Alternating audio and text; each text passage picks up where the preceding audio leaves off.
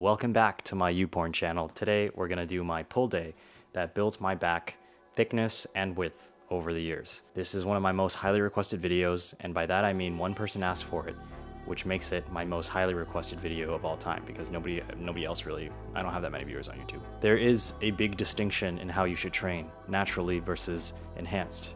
Enhanced lifters give amazing advice, don't get me wrong. A lot of them train a lot harder than a lot of natural lifters, and they make amazing gains and have amazing progress because they actually train properly.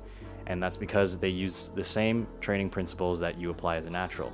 You need to progressively overload over time. 2, you need to prioritize intensity over junk volume. And 3, what's number 3? Blast trend. The first thing that you need to do as a natural that enhanced lifters do not need to do is be very particular about your exercise selection. Now, that means you need to get really strong in the gym. And to get really strong, you actually have to be particular with your programming. If you're enhanced, you can go into the gym, train extremely hard, do a shit ton of machine rows, cable rows, whatever it is you want. As long as you bring the intensity, you're gonna make gains, you're gonna get really strong, and the anabolics are just gonna make you blow up into a big back. But as a natural, if you do that, you're not going to progress as fast and as efficiently as you need to in order to get a big back. To have an elite back, you need to be very, very strong at certain lifts. And those certain lifts, that strength will carry over to other exercises. For example, if you are an elite deadlifter and you can pull 5 plates, 6 plates for reps with good form, then you are also automatically going to be able to row a lot of weight, and that is going to induce a lot of hypertrophy.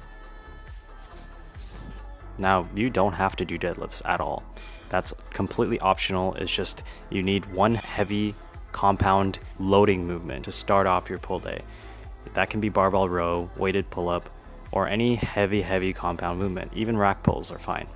As long as you start off your pull day like that, so you can progress in strength and have that carry over to all your other exercises, then you're good. Now, I personally like to start off with barbell row, and then the way I structure my pull days is with 2 vertical and 2 horizontal row movements.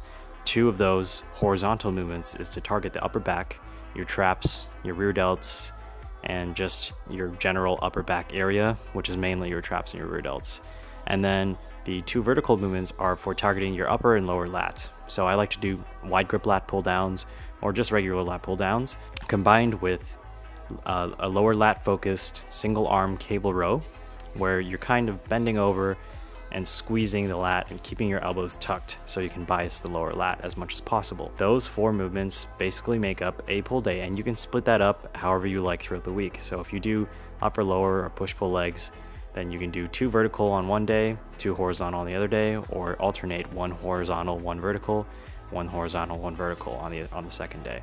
And then if you do a bro split, you can just do all 4 in one go because you're just training back all at once. So all you need to do is make sure that you include something that targets lats and something that targets upper back. Yeah, that's basically my pull day. I hope this helps. Let me know if you guys have any questions. Like and comment and subscribe if you want to see more of these videos.